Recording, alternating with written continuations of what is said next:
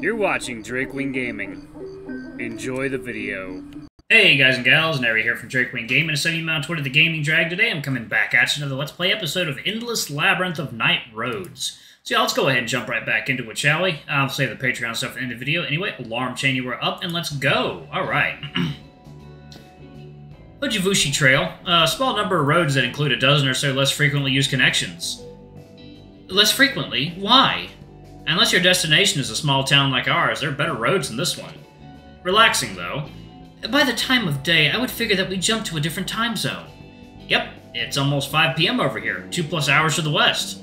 Damn, wait, is it then possible to travel with this thing around the world in such a way so that it will always be daytime for you? If you were to make a good route, then yes, very much so. Though more often these time zone jumps just screw with my sleep schedule. Like it wasn't already screwed enough. Yeah, okay, let's just make a stop over there. Not like I had any specific destination in mind. Wait, can you get us to Voshens? The shortest route includes about 6 connections with a bunch of empty space in between. If I were to guess, it would take at least 8 hours to get there. Well, maybe some other time. We'll see, buddy. Okay, now let's rearrange into the interior a bit. 4. God, he called it 4, really? Give me those bags. Lower back seats, and open the back door. How do you even manage to fit anything other than your garbage here? I'm very good at Tetris. So what, is this how you spend your free time away from home? Find a nice view and just a chill bit of air near it, and just chill near it? Sometimes. I want some warm regular tea. Hope that is not mango. Forest berries. Ooh, nice. Looking back on the day, or any day when we meet after not seeing each other for a while, really, I always stress myself out too much about how things might have changed. How we might have changed. But then I meet you again and stuff just feels right. It's not like we haven't changed, at the very least in terms of haircuts, but I don't know, it's just comforting. Man, you can be so sappy sometimes. You're aware of it, right? But you know, a nice sappy. You want a reminder of how sappy you were during the Lunar Eclipse Festival of my graduation year? Hey, you promised not to mention it. Okay. Huh. Do you ever feel like the moon is about to fall on us? Metaphorically or literally? A little bit of both, really? Certain days it feels like my life is about to cut short. And whenever I think of the way it would go, for some reason it is a moon. Falling. Destroying everything and everyone I love with me. Oh, someone's been playing too much Majora's Mask.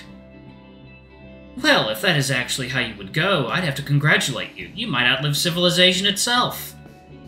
Steal your title of oldie. Dude, I'm younger than you by almost a year. If I'm old, then so are you. And yet, somehow it doesn't work that way, does it? Second meal. Water time.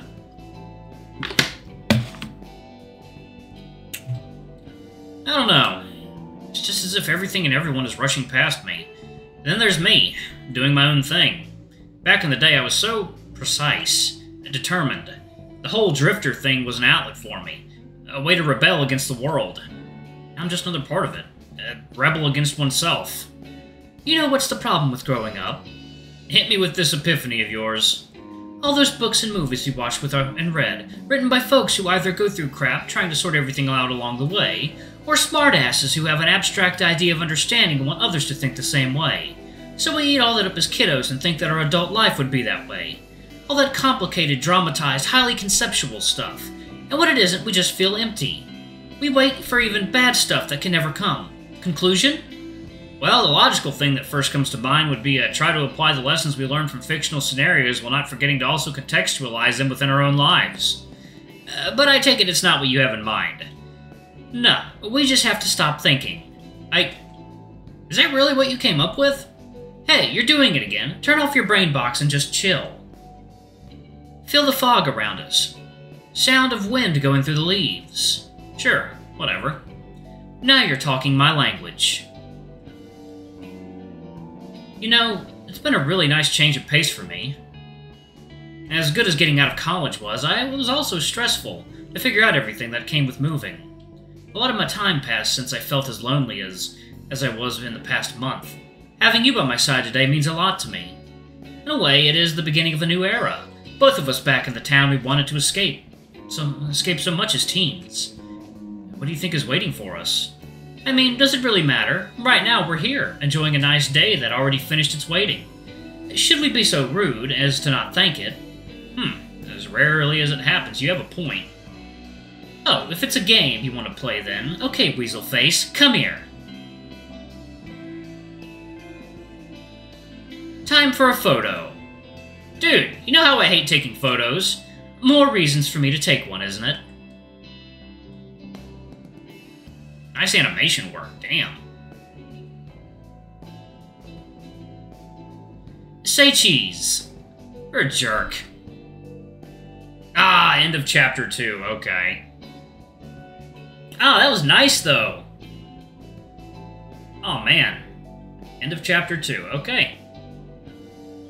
Would you be interested to read some development commentary? Yeah, sure. Alright. Well, it's been a while, hasn't it?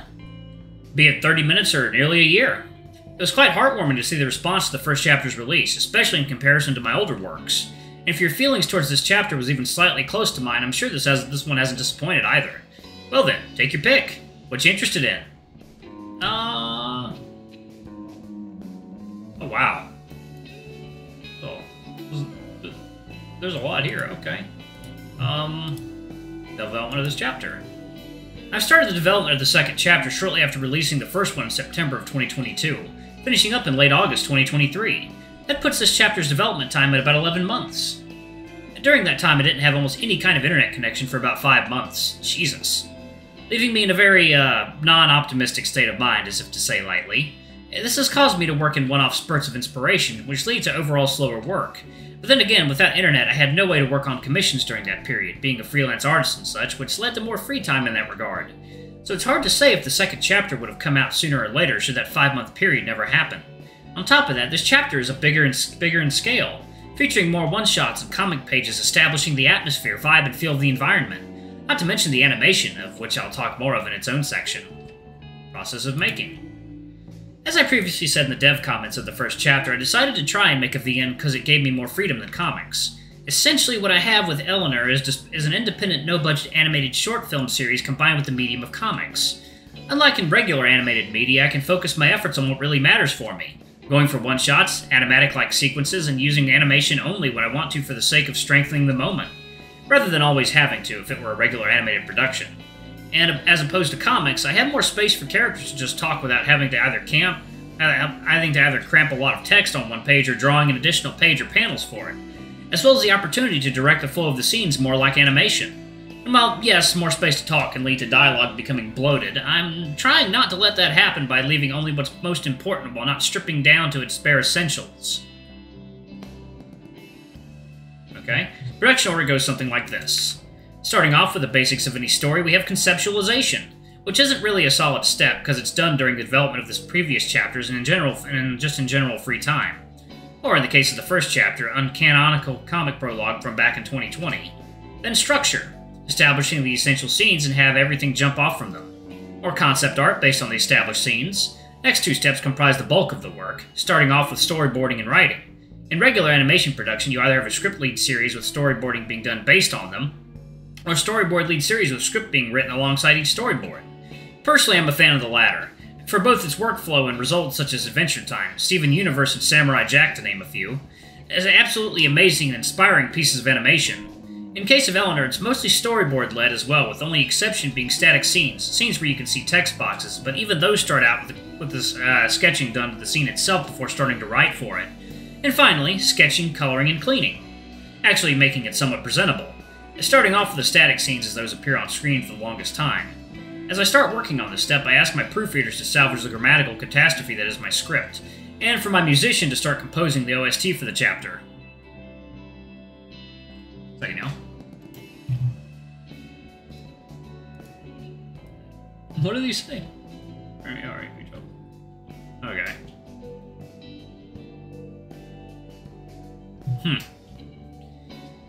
Funny. And then it's done. You struggle to grasp how something you constantly worked on for more than half a year is now complete. Animation.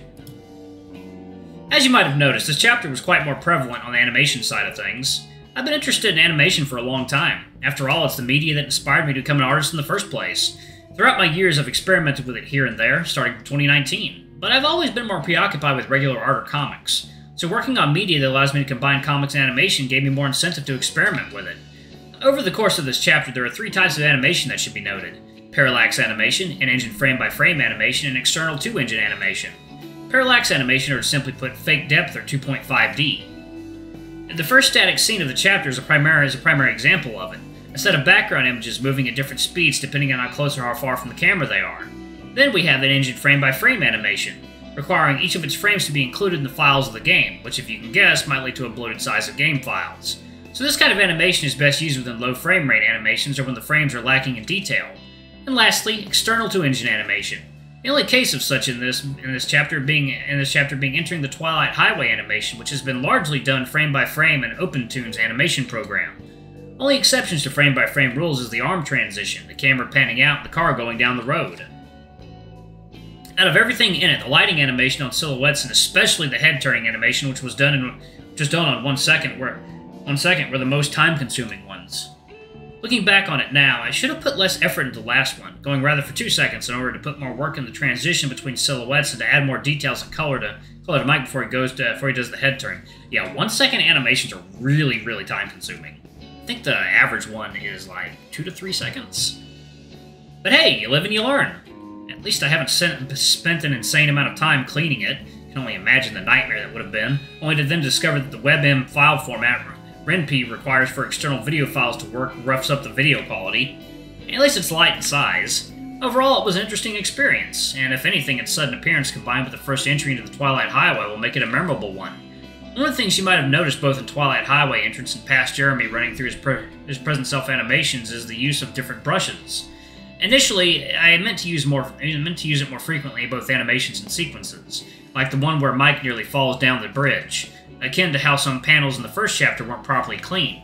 But on top of proving to be nearly as much effort as cleaning, they also end up being larger in file size compared to the regular clean ones.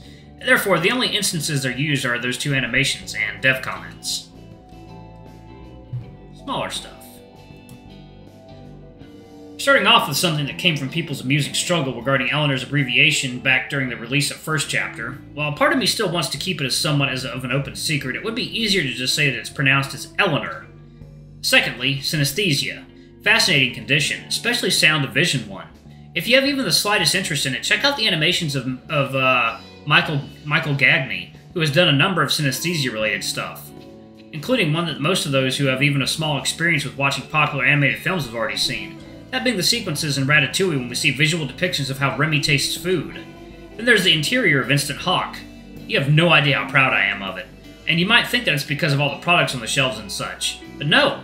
I'm proud that I finally nailed down a color combo of bright blue, yellow, and pink. For whatever reason, this combo always felt off to me. I had to give this palette quite some time to come around into what it is now. Other than that, the background was also one of the first ideas I had for this chapter, most inspired by the interiors of grocery stores at 5 centimeters per second in Yakuza 0. What's this and why is it locked? Alright, y'all, I have to get ready to go to work, so I will continue this later. Alright, I'll be back shortly.